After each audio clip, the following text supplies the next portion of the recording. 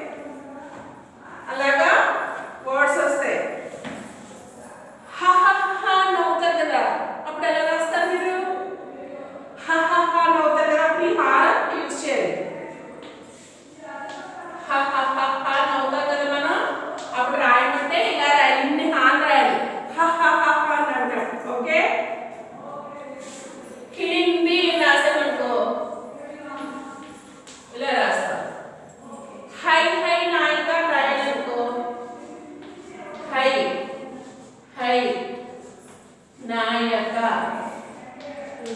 Okay, ఇవి వీటితో వచ్చి పదాలు కొంచెం అరుదుగా ఉంటాయి, తక్కువ ఉంటాయి. అవి రాసేటప్పుడు ఇప్పుడు మనం గేదెలవి తోలేటప్పుడు ఏమంటాం? హే హే హే అంటాం. అప్పుడు ఈ లెటర్ 2 టైమ్స్ 3 టైమ్స్ వస్తుంది. హే హే హే అని కొడతాం కదా. ఓకే, హెక్టారు హెక్టారు రాయాలనుకో హే టా రు ఇలా రాయాలి. కా కింద టావు.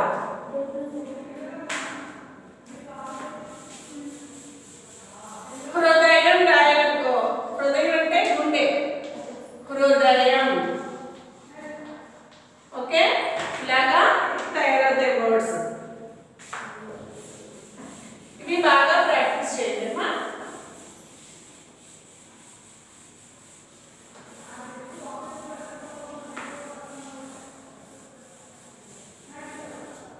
మీకు ఈ గుణింతాలు అవి అన్నీ అయిపోయిన తర్వాత ఈ గుణింతాలతో వచ్చే అక్షరాలు కూడా మీకు హోంవర్క్ ఇస్తూ ఉంటాను. ఓకే, టెక్స్ట్ బుక్తో పాటు అవి కొంచెం ఏవైతే హార్డ్గా ఉన్నాయో ఆ వర్డ్స్ కూడా రాసి పంపిస్తూ ఉంటాను. చూడండి, మనం ముందు ఏం నేర్చుకున్నాం? అకారంతో పదాలు, ఆకారంతో పదాలు, ఈకారంతో పదాలు, ఈకారంతో పదాలు. ఎలా నేర్చుకున్నాం? కా కాకారం ఇస్తే కా, కా కాకారం ఇస్తే కా, కాకి కారం ఇస్తే కీ, కాకి ఈకారం ఇస్తే కీ. అలాగే ఇదే గుర్తు వేరే అక్షరానికి వచ్చిందనుకో, గా, గా కాకారం ఇస్తే గా, గా కాకారం ఇస్తే గా, గాకి కారం ఇస్తే గీ, గాకి ఈకారం ఇస్తే గీ.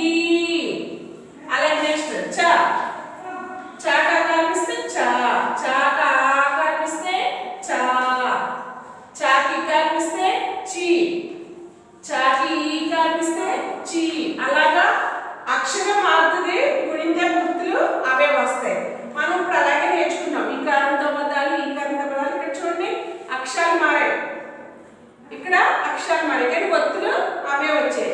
ఇప్పుడు ఏమొస్తాయి? ఉకారంతో పదాలు, ఊకారంతో పదాలు.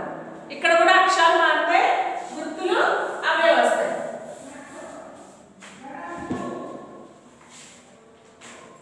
చూడండి, ఫస్ట్ వన్ పులి. పులి అంటే టైగర్. టైగర్ ఎక్కడ ఉంటుంది?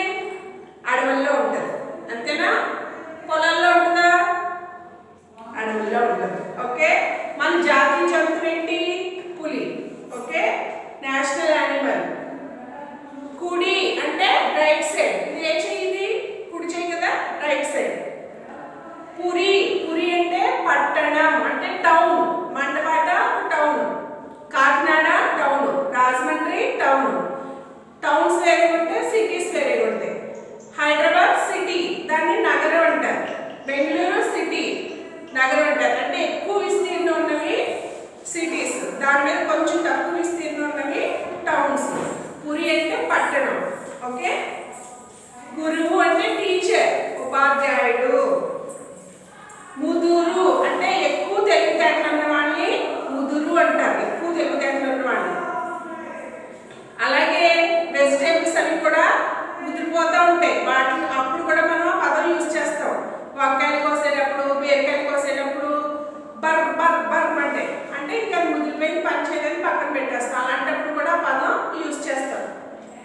తుది అంటే చివర, లాస్ట్. తుది అంటే చివర. ముడి, మనం ముడి వేసుకుంటాం కదా, అమ్మమ్మ తాతలు ఇలా వేసుకుంటారు. అమ్మమ్మ సారీ తాతయ్య కాదు, అమ్మమ్మ నాన్నమ్మ పెద్దవాళ్ళు ఏం చేస్తారు మనకి?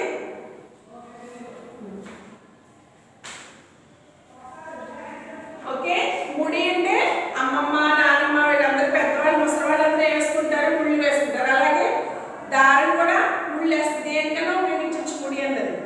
పులుపు, అబ్బా, నారింజకాయ ఏ కలర్లో సారీ నారింజకాయ ఏ టేస్ట్లో ఉంటుంది? పులుపు. నిమ్మకాయ ఏ టేస్ట్లో ఉంటుంది? పులుపు. ఓకే, ఇప్పుడు మనం ఎక్కువ తీసుకోవాల్సింది ఏంటి కూడా? విటమిన్ పులుపు, సి విటమిన్. పులుపులో సి విటమిన్ ఉంటుంది. ఇప్పుడున్న కరోనా ఎఫెక్ట్ గురించి మనం ఎక్కువ ఏం తీసుకోవాలి? పుల్లటి పదార్థాలు ఎక్కువ తినాలి. నలుపు, బ్లాక్ కలర్, బ్లాక్. బోట్ ఏ కలర్లో ఉంటుంది? బ్లాక్ కలర్లో ఉంటుంది. మన హెయిర్ ఏ కలర్లో ఉంటుంది? బ్లాక్ కలర్లో ఉంటుంది. ఓకే, చూడండి ఇక్కడ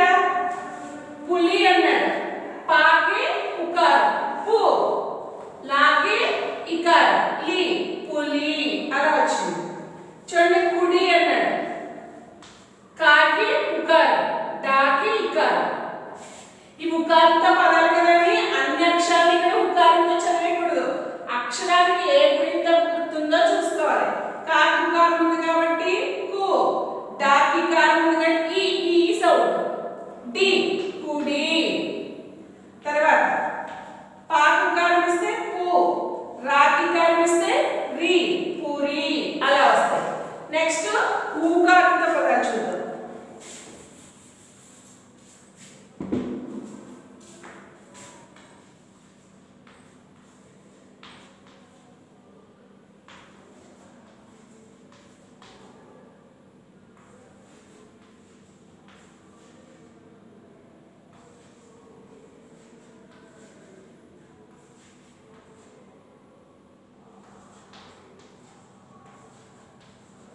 టెక్స్ట్ బుక్ ఉన్న వాళ్ళు టెక్స్ట్ బుక్ దగ్గర పెట్టుకుని చూడండి క్లాస్ చూసేటప్పుడు. ఓకే,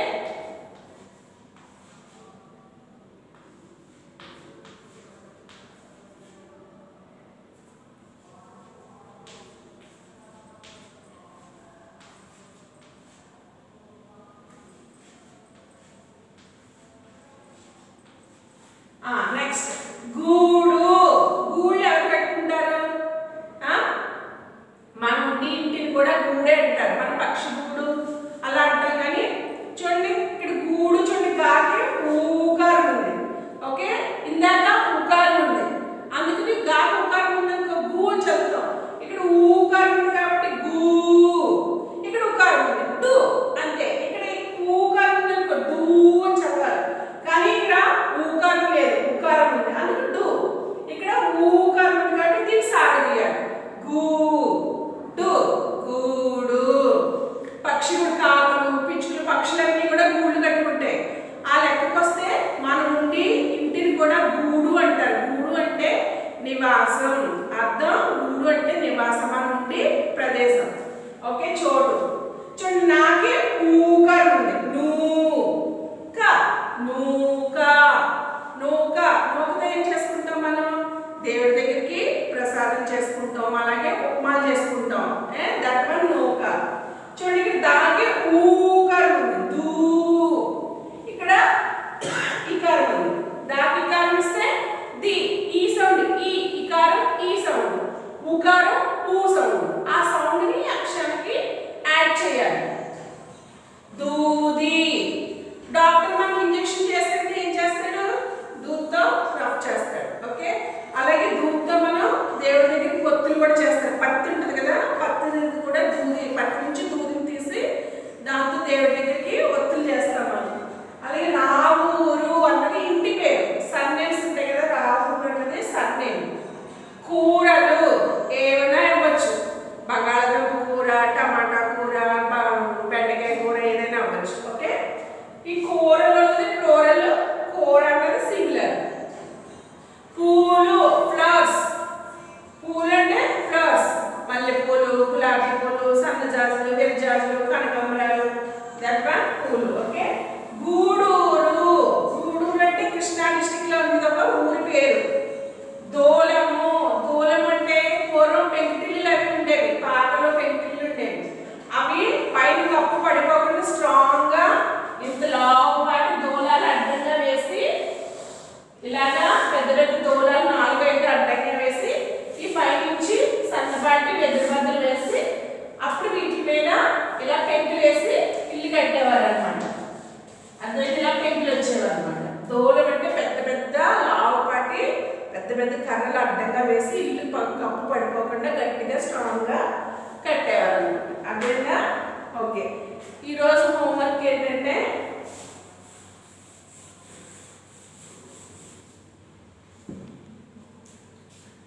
లా, హా, లా గుణింతాలు. ఓకే,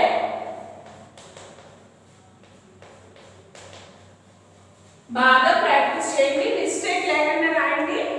గుణింతం రాసేటప్పుడు 1-2 సార్లు అక్షరాన్ని చదువుతూ రాయాలి.